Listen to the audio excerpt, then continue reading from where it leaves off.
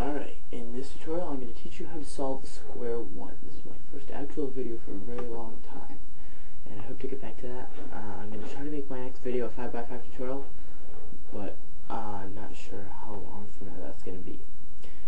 So, you've got Square-1 at this point, hopefully, and I'm going to show you the basics first, how it works. Now, there are two different types of sides here. You can see these ones where it's split up in a bunch of different squares and rectangles. 4 of those, and then there's the top and bottom, which are split into really weird triangles and other bizarre shapes. So it's a pretty crazy looking puzzle, and I'm sure at this point you have already scrambled yours, and that's why you're watching this video. So my cube is set up exactly like a Rubik's Cube. I'm not sure if you can tell, but white is opposite yellow, blue is opposite green, orange opposite red, and it's all set up exactly the same because that's just the way my stickers came. It was actually a do-it-yourself cube, and I put the stickers on, so it was exactly like Rubik's. Otherwise, it would be a little more confusing. Yours is most likely different. This one actually isn't a real Square-1. It says MF8 right there. Not sure what that means, but it works exactly the same way. I learned from the Square-1 tutorial, and I'm just going to teach you what I learned. Now, my method is not a really optimal solution. I mean, of course, it's not exactly an optimal solution, but it's a pretty long method. It's a beginner's method. And you start by pairing the edges. From there, you can turn it into a cube. After you get it into a cube, you just work away at it using, you only need 2 algorithms for this, which is sort of nice. If you want to learn the much faster version, you would have had to memorize like 40 or something, and I didn't do that. Some of the other tutorials on YouTube for this thing really stink. I got like into part 3 or 4 of this one tutorial, only to have them to tell me to go to some website where you can learn the rest, and that doesn't even make sense. Why would you do that? So I went to this website, and they had tons and tons of algorithms and different ways to solve it that I dig through, and they didn't even tell you how the algorithms worked in the first place. Yeah, the notation for this is very different because you can't just say U like you can in Rubik's Cube, because you have to turn it a tiny bit sometimes like that. So right now, if you haven't scrambled your cube, you can do that, and it actually takes a very long time to scramble. It's one of those puzzles that's really tedious to mess up. So you'll notice that the center ring has this one slice here and then a solid on the other part, and what you need to do is line that slice up with whatever you want to turn, like this. We'll do this right here. And make sure you've got a line up there, and it should go all the way around your cube. Because otherwise, if you try to turn it, it could jam your cube or something, could really mess it up. So let's do that, and then just give it a twist. And in all these pictures, you see the cube twisted like this because it looks really neat, but you don't actually do that. That's a half turn, you turn all the way. That's like, I can't even think of an example at the moment, but it's just like turning a cube like this or something, side like that, and leaving it there. You don't do that. Okay, so just keep twisting it, mess your cube up as much as you can.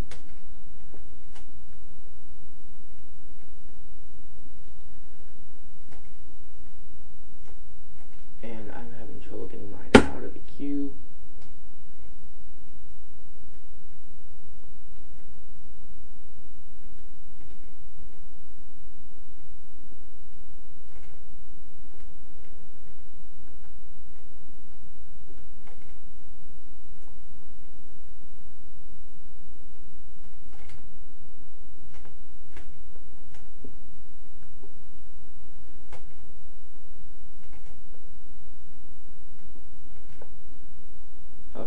Right now, it's quite scrambled, except the top is already in the square, but that's fine. Bottom is quite messed up. Like I said, what we're going to do here is pair the edges, and this involves logic. There's no real technique to this. I just messed around and figured it out on my own because the tutorial I watched was not very helpful at all. He just said, okay, now you pair the edges. Yeah, thanks. Okay. Just get your edges. You can either pair them, which is what I do, and then you get them in a one big curve, or you can just skip straight to the curve. It's much easier if you get them paired, trust me. Another thing you need to know about this, each little slice here is 30 degrees, and this big one here is 60. Not too important, but just nice to know. Now what you do is you basically just mess around until you get the edges to line up. I know that's probably not as helpful as any, just as helpful as any other tutorial, but it's all logic here. So right now I've got this edge, and if I turn it twice, or one regular turn in this case, this edge should end up down here next to those three. And there you have it, three all bunched up there. Now I've already got a pair here, and you can see I've got a pair here. These two are really annoying to get next to each other. Now I've got these two on the top here, and what I can do is I'll line it up so I've got this one here. Now if I were to, let's see, I could bring it over here. I'll have to split this pair up in the process. I'm just showing you this move. I could bring this edge all the way around and it would meet up back here. Like, here's this edge, keep your eye on it, and there it is up the top. And this situation right here is actually very good to have. It's when you've got one here and one here. That's really annoying. Or one here and one here. Yeah, this situation is very good to have. You can even leave them like that if you want. On the bottom, we've got another pair like that, so that's good. When you've got two pairs like that, which you usually do, what you do is you get them on opposite sides.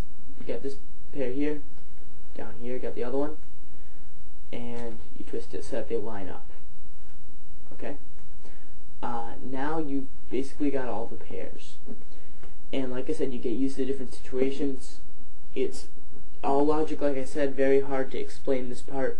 Just mess around with it, and you'll get it eventually, come up with your own strategy maybe. Now what you do, this is the fun, easy part, group them all together. What I'm going to do here is, let's see, I'll bring this group to the front, and notice since 30 plus 30 is 60, this angle is equal to these. Makes it much easier to work with. I'm going to bring this down next to this other curve here. Like that. Now we've got 180-degree curve. Because there's currently like 6 edges there. 6 times 3 is 180. Alright, now let's bring this one around. Make sure it's opposite the other. See how it's on the other half? There's that line going all the way around. There we go. Look at that curve. It's pretty crazy looking. That's the first step. And when I was first solving this, that step could take me up to like 10 minutes. It was ridiculous. Now this next part is sort of fun. And it's actually not going to be very fun from here on out. Yep, need to break it to you. So let's get this edge right here. Got that line going down the middle. Got the nice little star on the bottom. Looks like Star of David almost. Get it lined up. Split it. Now we've got two crazy looking shapes. They're both the same though. What you can do here, line them up and split it again. Got that. Exactly the same, line going down the middle, twist. Now we've got these two shapes, and there's actually a bunch of names for all the shapes, but I didn't bother to learn that. These ones you're not going to line up like you do with the others. You can turn it like this. But the center slice, see how it's all crazy looking right now? It's sort of hard to see, but this is not straight, obviously. Now, we want that to be straight. What we're going to do is put them like this, so that they are even on the top and bottom. The reason you don't do that when you want to make it into a cube is because if you twist it, it just stays the same. See, top and bottom are the same. But you have changed the middle layer. Right now it's a cube. Or, yeah, it's a square. Now it's not. If it's not a square, make it a square. If it's a square, good, leave it there. Twist the top one so that it's sort of perpendicular to the bottom. You got that going one way, bottom going the other. Bring that around. And now you've got these two shapes here. Bring it around to the front. Bring that around here. Now you've got half cube. There you go. You've got it into a cube. And yeah, that's pretty much the easiest, most fun part of solving this thing. After this, it's all going to be painstaking algorithms. Only 2 of them, but they are long. They are very long. Like, I think one of them is like 20 or 30 moves. Okay, right now we've got more logic. What you want to do is you want to get the top side, and red's my favorite color, so I do red first, although it is much easier to do orange. If your cube is set up differently, I'm sure it will act entirely different. I'm just going to do red because it always brings you into a certain situation you need to fix, and you need to learn how to fix that situation anyway, because sometimes you run into it when you're solving orange. So now I've got 2 red corners next to each other. That's pretty easy to get. Let's pop that out right there. And what you do, this trick right here is very important for solving this thing. And oh god, I'm running out.